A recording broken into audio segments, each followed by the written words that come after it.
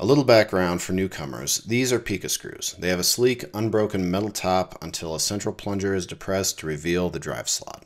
New capability unlocked, Pika Screws on both sides. And that takes us to the thumbnail photo shoot.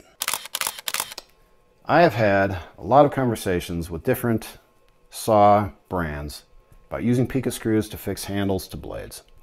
And all of those conversations have fizzled out because I only had half the solution. I decided to do something about that and cut the arms off a t-shirt and tell you about it. First, let's get rid of this stock handle and build the new one.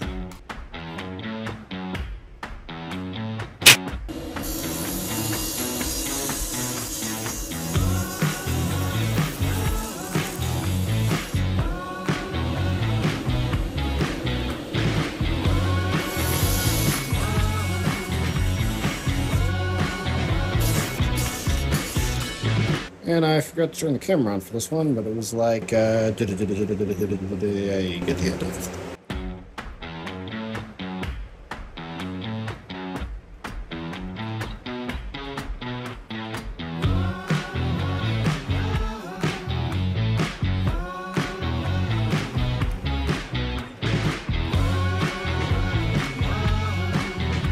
I think that for most saws, the smaller Pika Screw is going to end up being the better choice.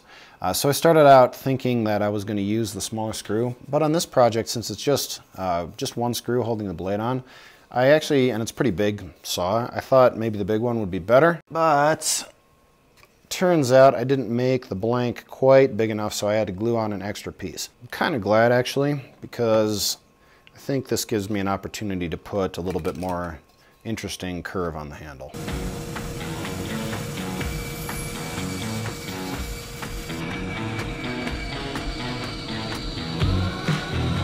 Someday this GoPro will die a violent death, but not today.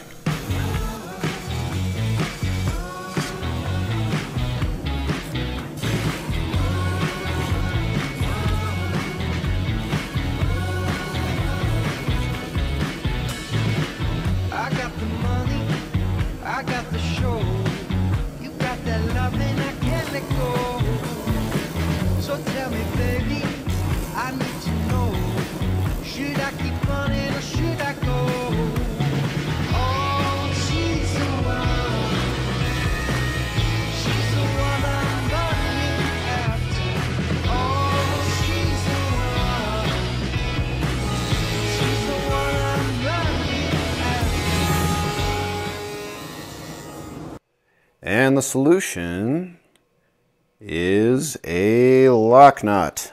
Look at that. It looks just like a Pika Screw on one side, but the Pika Screw threads into it to sandwich, in this case, the blade and the handle.